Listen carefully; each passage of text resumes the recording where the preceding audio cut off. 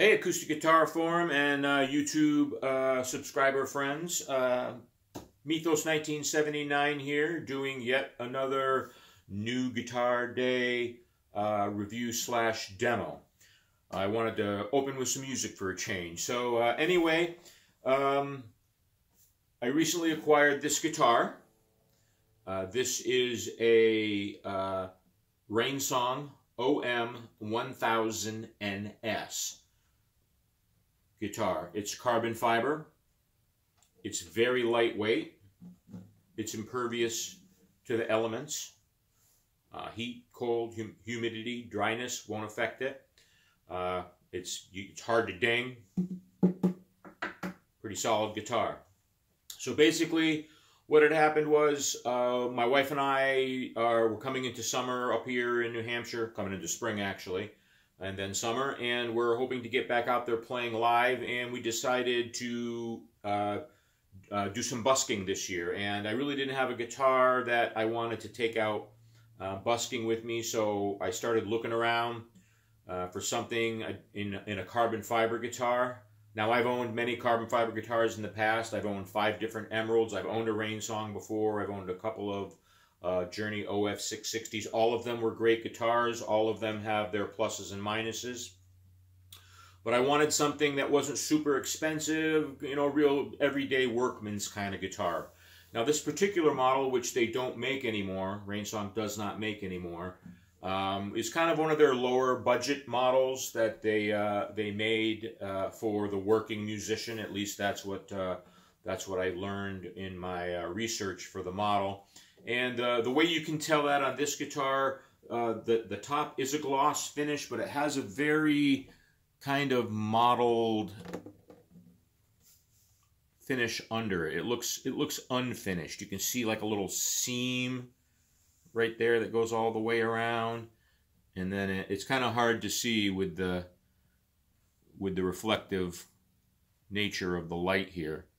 But if you see it in person, or even if you look at some of the photos in my new Guitar Day post, you can see that under the right light, it doesn't look that good. It doesn't look horrible, but it looks unfinished, I guess, is the best thing you can say about it.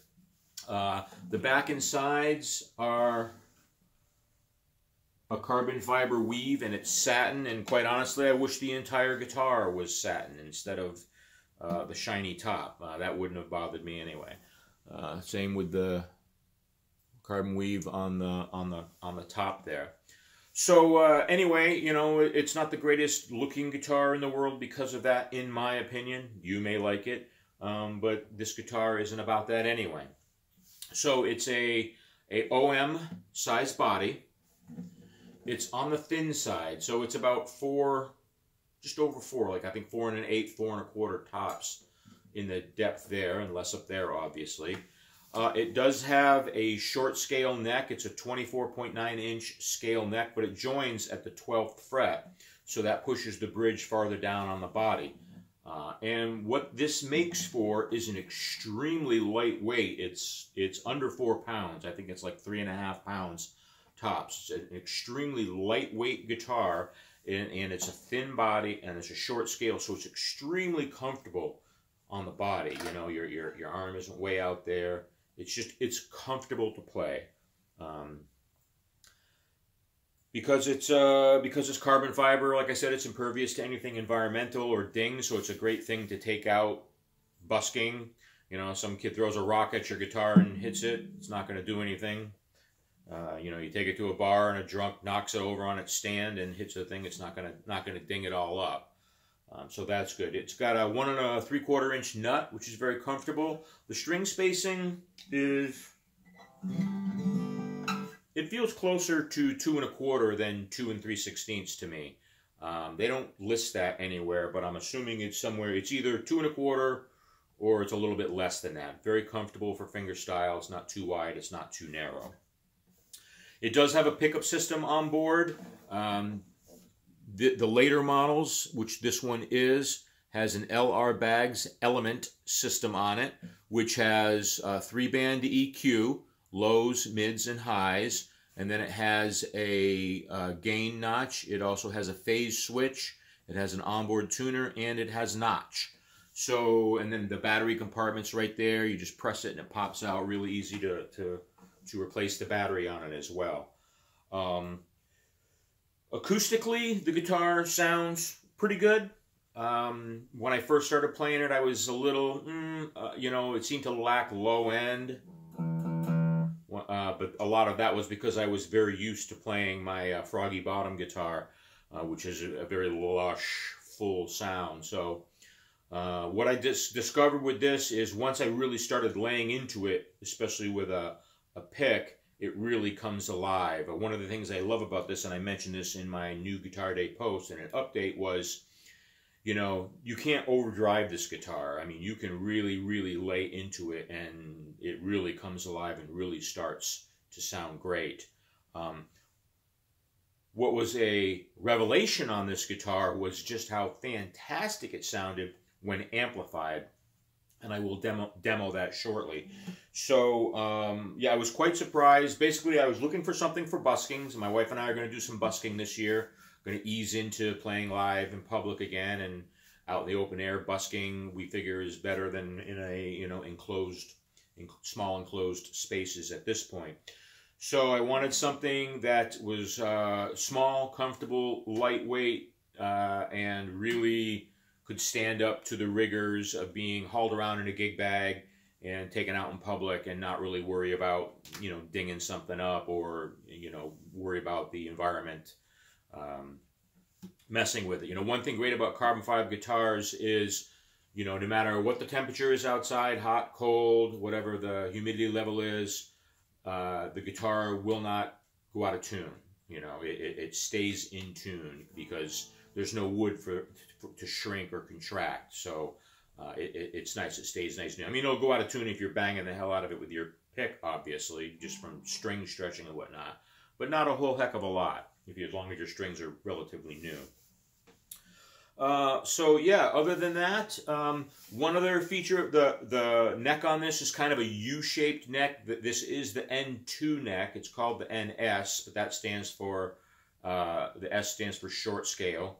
It joins at it's a 24.9 inch, but it joins at the 12th fret, which pushes the bridge back. I think I already said that. The tuners are great. They're 18-to-1 ratio, so, you know, it's a very smooth and very gradual transition. The onboard tuner works really well with it.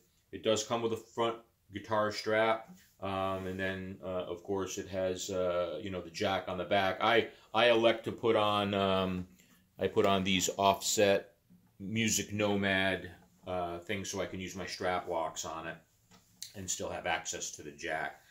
That's a personal preference thing.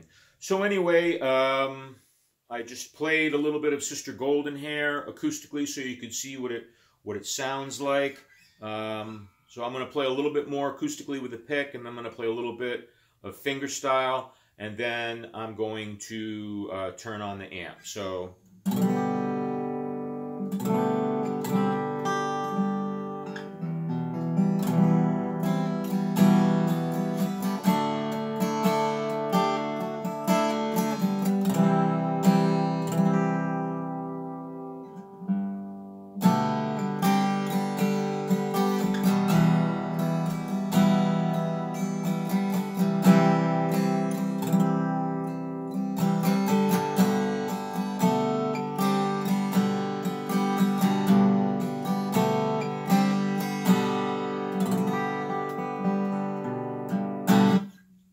Journey's Faithfully there is a song we do. Fingerstyle.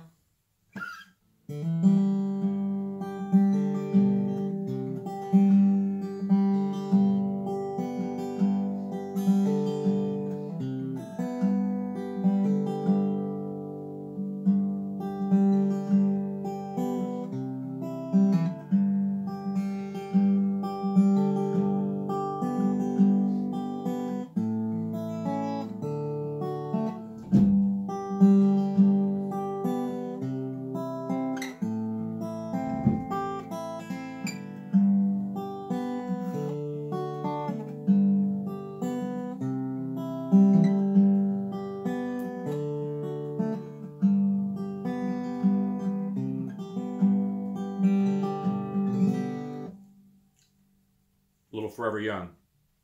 If you heard a couple of bangs right in the middle of that, right there is my picture window, which has a bird feeder on it, which the squirrels think is theirs, so they like to jump up. So, and of course, right in the middle of my recording, they want to annoy me.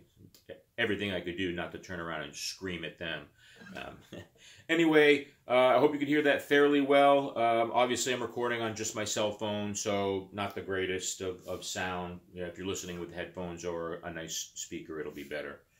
Okay, so that's acoustically, and like I say, when I played this, you know, at first it was like, you know, just, but then as I acclimated to it, it's like, okay, it's more than good enough for busking, and especially when you really, really dig into it, you know, really strum hard on this, you know, which you're going to have to do when you're playing outside busking anyway. It sounds fine, you know, it's plenty full and whatnot. However, amplified, this guitar was, you know, like I said, a revelation. Now I've got everything set completely flat on this, and I'm running straight into my Bose S1 system, and everything is set flat on that. And I'm going to turn it up and play a little bit of what I just played, both those songs.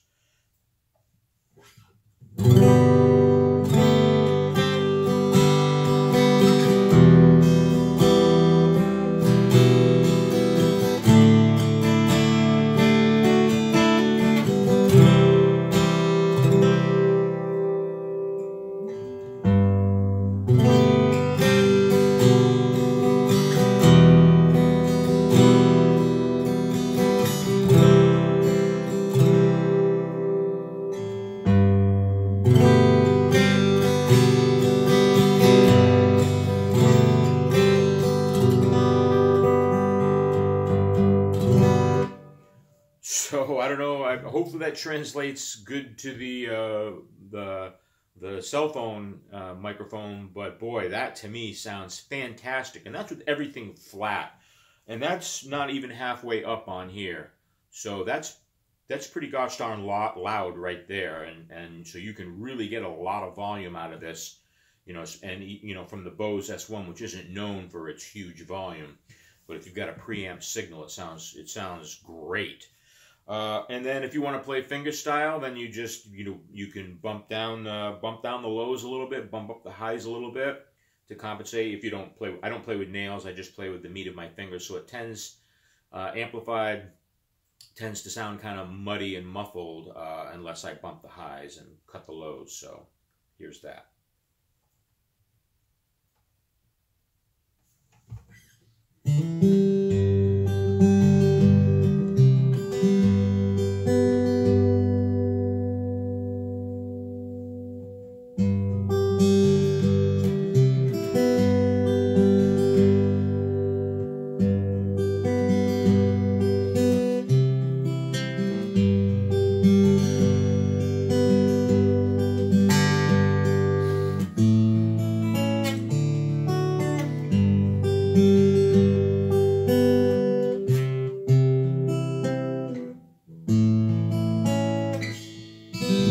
Messed up a little there. Anyway, you can hear, you know, even right when I started, I still needed to bump the lows down a little bit, bump the highs a little more.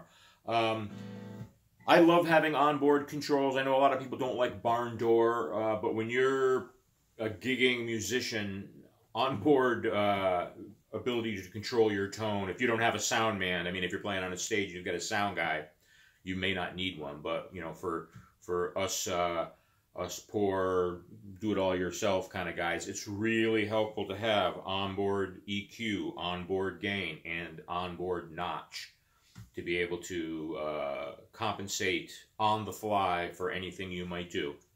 So anyhow, I don't want to drone on too long. And the other thing too is, as far as I'm concerned, especially in a carbon fiber guitar, a barn door system does not look that bad anyway. So the LR Bags Element, the newer models they made before they discontinued this model, had the LR Bags Element in it. The older models had the Fishman prefix system in it. I actually owned one of these in the Al Petaway limited edition model, which was the reddish two-tone guitar that had the Fishman prefix in it. And I didn't like, that was one of the reasons I got rid of the guitars. I did not like that system at all. But this one sounds really, really good. And this is just the Element.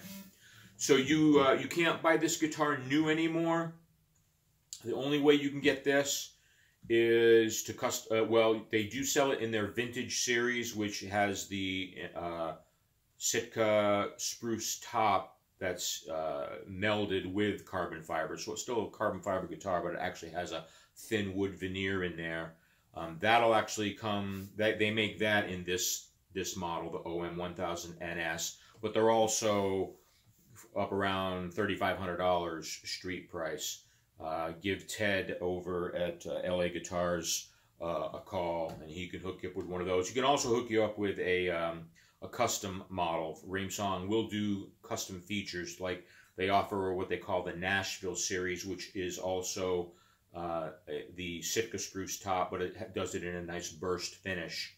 They don't offer this model stock, but they will do a custom order on that if you've got the money.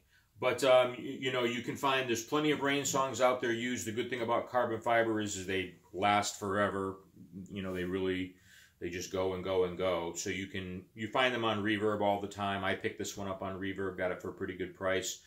They usually go around $1,500, give or take. You know, I've seen them as low as $1,250. I've seen them as high as, you know, $16, $17, depends on the condition and the availability. So keep your eyes to the ground and you'll find one. So yeah, in summary, basically just a great guitar for busking, which is what we got it for gigging. It's a good backup guitar. This guitar will if I'm going to an open mic or something, I will certainly take this. I'll busk with it. If I'm gigging somewhere and playing with one of my with my Cole Clark Angel, then this will sit in the, you know, stay in the trunk as a backup guitar just in case. Yeah, can't go wrong. Camping, something to take to the beach, on vacation. You need to throw it up in the overhead or goes into the cargo storage area. A great little guitar. Very impressed. Highly recommended. Lightweight. Built like a tank. Good to go. All right. So anyway, everybody have a great time out there. We're coming into summer, and get out there and start playing if you're so inclined. Everybody get your shots and stay safe. Be well, my friends. See you the next time. Bye.